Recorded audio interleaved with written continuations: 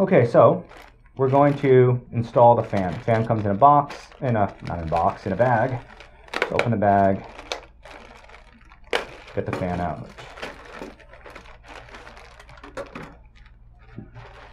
So the fan comes partially pre-assembled. You'll see that our fan comes with a metal piece here, a metal kind of a mounting bracket, and on the back we've got the T-slot nuts already on the attached. Occasionally there may be the case where due to shipping these nuts slip out. So if for some reason you don't see these in the top, go take a look in your bag, your box, and try to try to find it. We're going to mount this on with the T-slot nuts aligned on the inside, so like this. So I'm going to align my T-slot nuts to be horizontal, and then I'm going to put them in here, and then I'm going to get them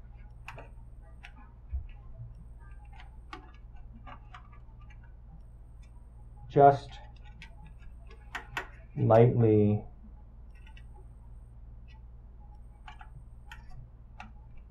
snug enough so it won't fall out, but I want to be able to move this side to side because there's going to be a question as to like, where does this need to be? Should it be here?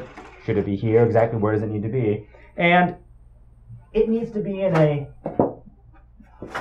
exact spot. Here's the cover that I took out before. You'll notice that there is a cutout for the fan. And so for now, I'll just move it here. All right, so it's aligned this way with the cutout. You don't have control over the height, so all we need to make sure is that it's in the right part, right slot. And then I can tighten this down.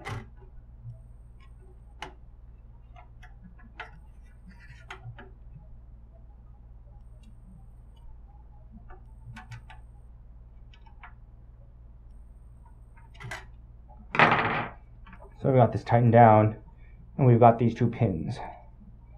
So let's open this up. So we'll leave this dangling here for now, and let's mount the projector.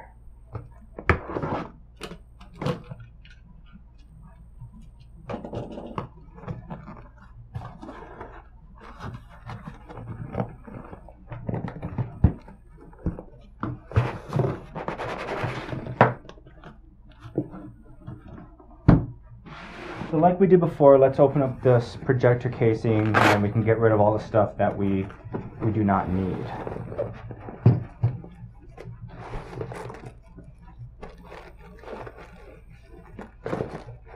We need the projector.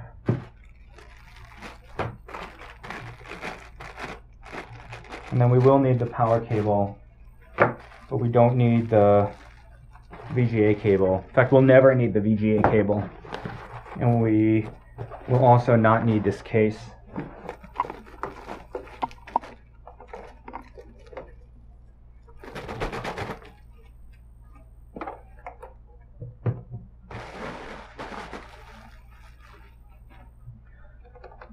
So we take a look at this projector and let's plan what we're going to do here. On the bottom of the projector, you'll see that there is actually quite a large number of holes and threaded parts, right? What we're going to be using is we're going to be using 3 holes, right? We're not going to use the biggest threaded hole with the kind of the bronze colored thread on it. Rather, we're going to be using these 3 smaller holes that on this particular unit has kind of a silverish threads visible inside, right? There's 3 of these in a triangular formation, and those match 3 holes here. 1, 2, 3, right? And you'll be able to see them more easily. The fan kind of blocks the view of the camera here. All right.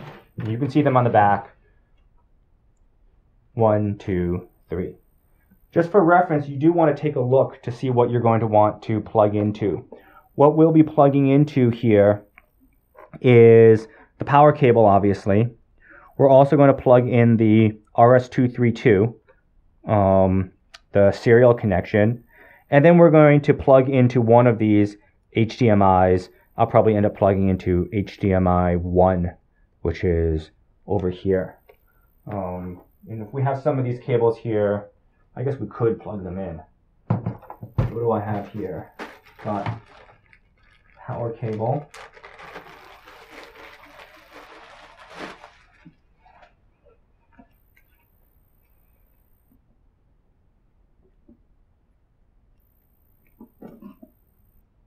We've got a power cable here. And then there's these two other cables. Those I set aside earlier.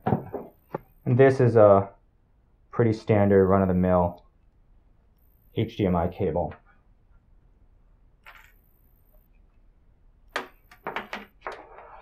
These are going to run out through this hole. And so in order to not create a rat's nest inside the cable, I'm going to run them through the hole first. And then what's going to happen here is it's going to go on like this. I'm going to plug this. It's going to end up mounted up here. So that means that I'm going to actually put the projector up here upside down, and I can start plugging some of these guys in. So here is HDMI 1, plug that in, power cable, plug that in. So this is the end that's the RS-232, because we need the end with the female pins. So this is the gray cable. It's got 9 pins, but these is both ends are 9-pin female. So I'll stick one end through the hole, and the other end goes down here.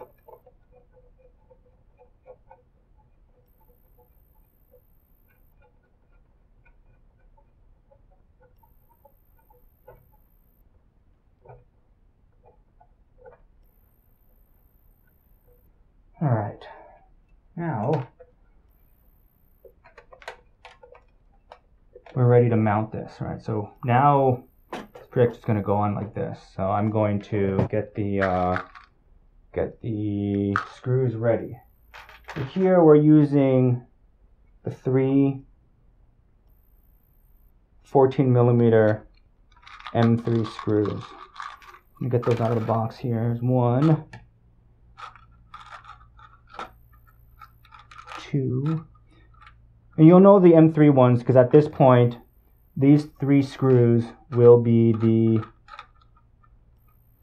smallest diameter screws we have left, and these are going to go through these holes.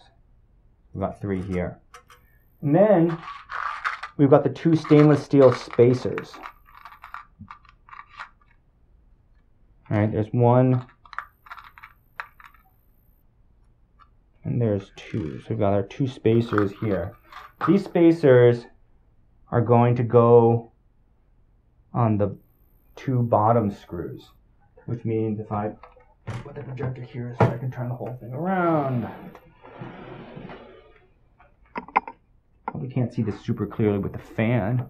Oh no, you can see it. So we've got these 2 bottom parts here. I'm going to put the spacers on. So we've got spacers on the bottom, and then I'm open on the top. And then I'm going to align the projector and screw on the screws. And for that, because these are smaller screws, we will not be using the orange handled guy.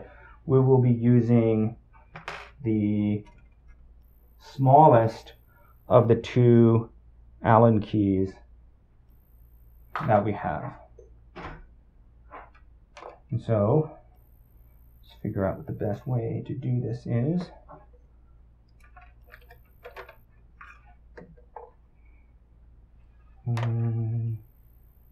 Alright, I'm right-handed, so I'm going to align this here. Looking down from the top and aligning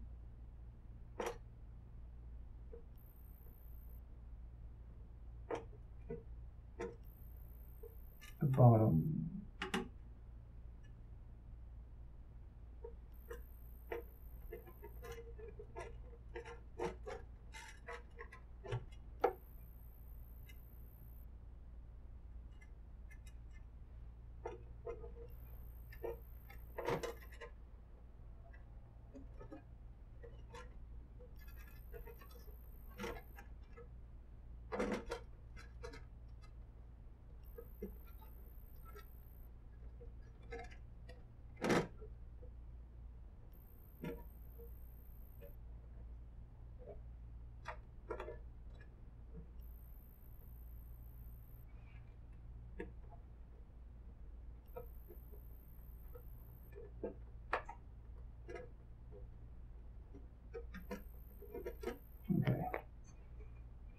So I've got these started. Turn this around so now you can see how they're in, right? So I finger started them so that this thing's secure, and then now I'm going to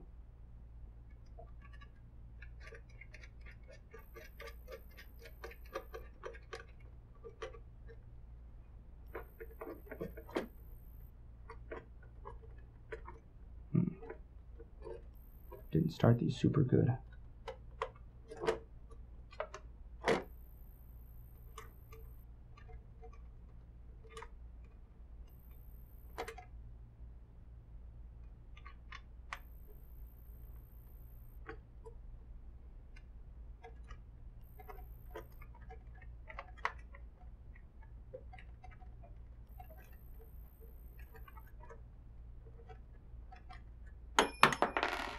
Oops.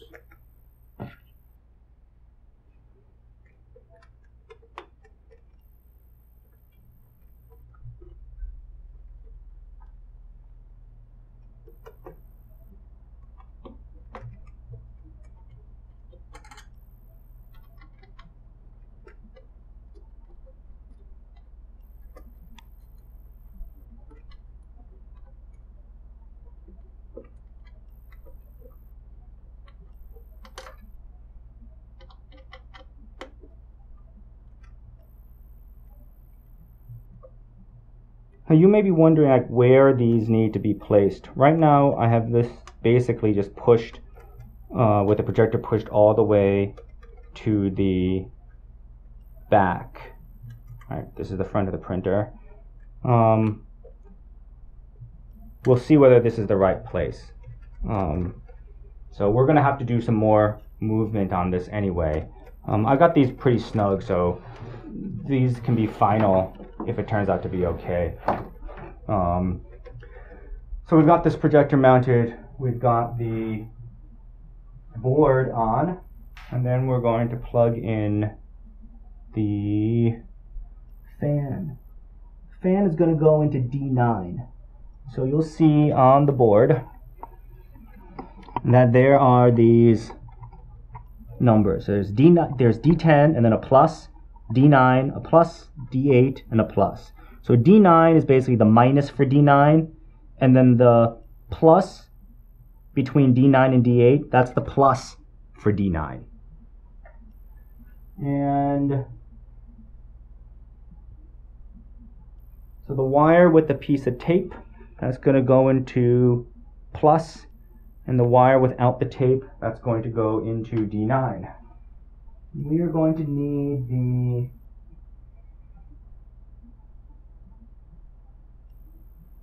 two millimeter slotted screwdriver for this. So where is the 2 millimeter flat screwdriver, you may ask? Well, here's the funnel, and open the funnel, and voila, there's a screwdriver in here. So I guess this keeps the screwdriver from rattling around. You have the little screwdriver here. We don't need the funnel until we actually print. So now I'm going to unscrew terminals D9 and the plus between D9 and D8.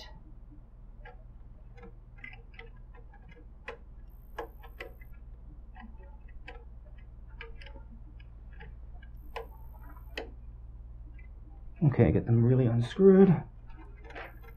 And there we go. So the guy with the tape.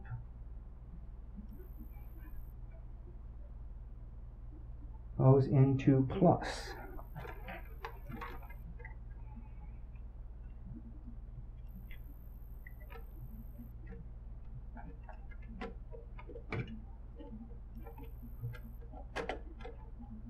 There we go. And then guy without the tape goes into the slot marked D9. And just push those in. And then tighten these guys down.